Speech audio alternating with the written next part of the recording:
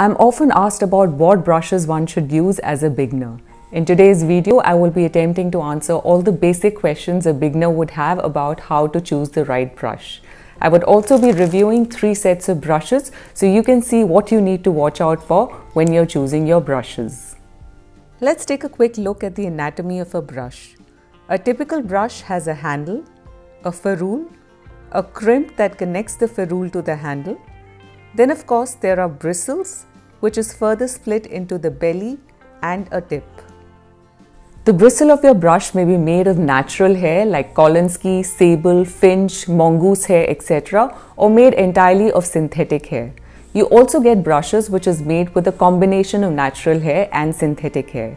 The brush that you finally choose would largely depend on the medium that you prefer. For instance, if watercolor is the medium of your preference, these are the qualities that you need to have in your brushes. 1. The brush should be able to hold a good amount of paint because going back and forth to pick up paints can cause unnecessary backwash or blooms in your painting. 2. The brush should be able to hold a good sharp point at its tip. 3.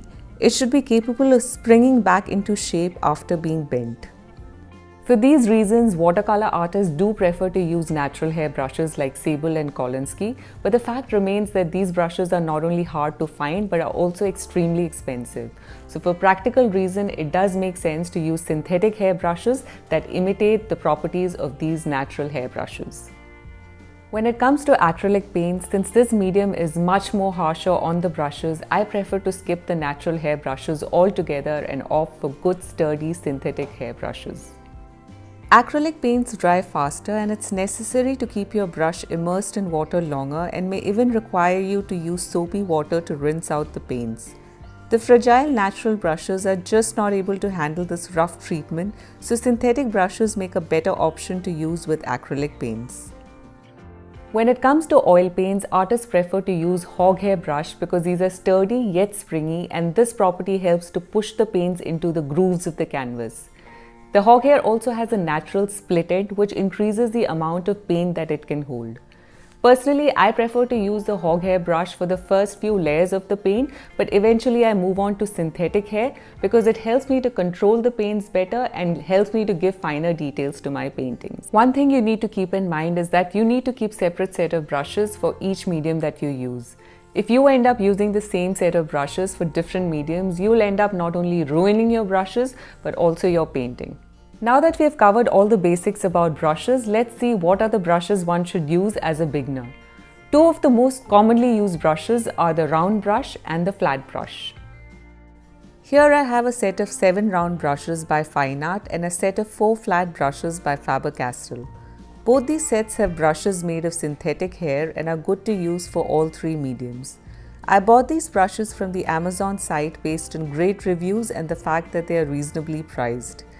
I would also be reviewing the Sitaram Special Effect Brushes of 10, which can be purchased from their online store. Let's review these brushes and see if it's worth buying them. First up is the Fine Art Round Brush set of 7. This is currently priced at Rs 370. The size of brushes included in the set are 0, 2, 4, 6, 8, 10 and 12. Personally, I feel that you don't really need so many round brushes because in a typical painting, you'd not use more than 3 or 4 brushes. But as a beginner, it's not a bad idea to try out few sizes to see what size you're most comfortable using. Also, the size of the brush you would use would depend on the size of your painting too. The handle of these brushes is made of plastic and the ferrule is made of anti-rust metal. Since this is a new brush, there is a starch coating to protect the bristles, so you need to break into it first. Start by removing the plastic cover wherever provided. Now gently move the bristles back and forth to loosen the starch. Soak the brush in slightly warm water and squeeze the hair with your fingers starting from the ferrule and moving down to the tip. Do this a couple of times till you're satisfied that the starch is removed. Gently dry with an absorbent tissue. A round brush is very versatile. You can use it to lay out a thin line or a thick line by varying the pressure applied on the brush. It can also be used to make many interesting marks. In fact, you can easily do a complete painting with just a round brush. This is a quick demo to show you the range of strokes that these different sized brushes can offer.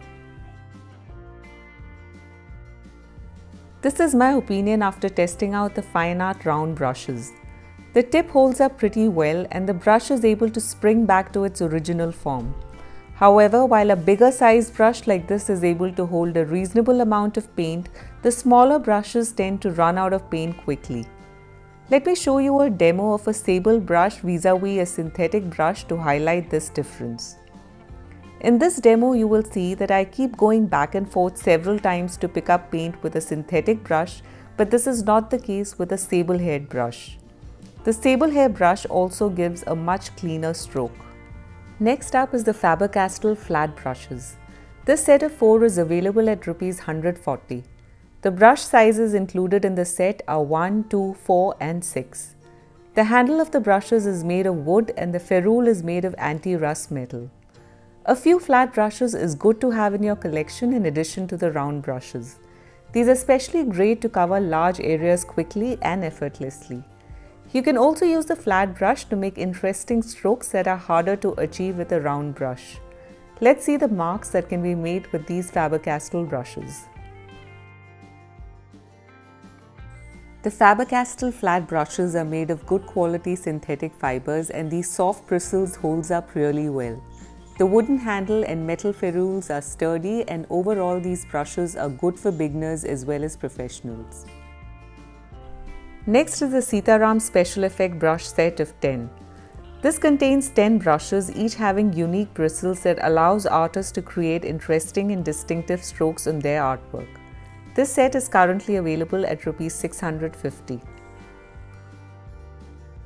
The handle is made of wood, the ferrule is made of anti-rust metal and has a rose gold sheen to it. The bristles are of high quality synthetic hair. The first brush is a No. 0 ScriptLiner. The ferrule is round and the bristles are long and thin. These are used to create long thin strokes and curves. It can hold a lot of paints and the line weight can be varied with brush pressure. These are also great for lettering, calligraphy and can be even used for signing one's paintings. Next up is the No. 6 Dagger brush. The ferrule is flat and the tip is cut at an angle. This is quite a versatile brush and is favored by many artists. It can make thin strokes like a rigger and big flat strokes like a flat brush, and it can also make a lot of other expressive strokes. Next we have is the No. 1 DeerFoot. This has a round ferrule and the tip is cut at an angle. This is basically a variant of a stippling brush and creates lovely textures.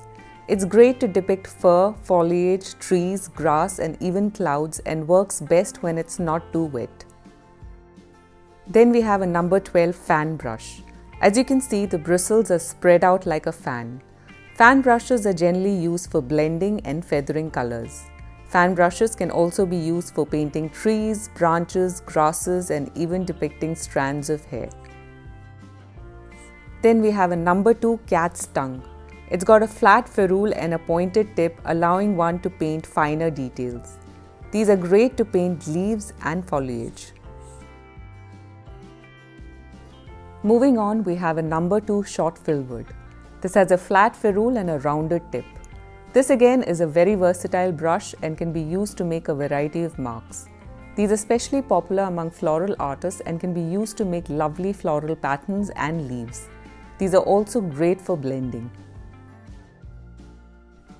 Next we have is a No. 10 notch brush. This has a flat ferrule and a tip that is cut to a V shape. This brush can create many interesting strokes that can be used for painting grass, hair, feather, fur, tree trunks, etc. Then we have a No. 10 round reservoir brush. This has a thick round ferrule and a very long bristle. This brush is ideal when you want to cover large areas on the paintings without having to go back to keep picking up more color. This is best used with really wet paint. And of course, the tip can be used to create variety of other strokes and textures too. The next brush is a No. 12 comb brush. This has a flat ferrule and the tip is shaped like a comb.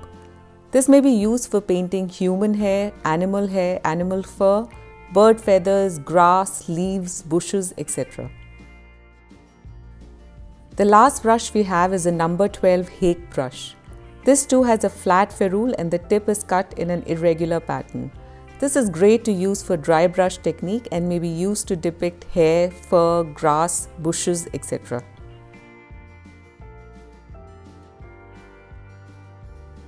Overall, I think this is a great set of brushes to add to your collection. The variety of strokes and textures that can be created with these brushes are sure to bring a distinctive quality to your painting. I think the synthetic brushes that I reviewed today make great first-time brushes for beginners. They're made of good quality fibers and they're reasonably priced. But I do hope that as you gain confidence as artists, you will start investing in better quality brushes. I'm certain you'll see a remarkable difference in your painting style. I really hope that this video helped to address some basic questions about art brushes.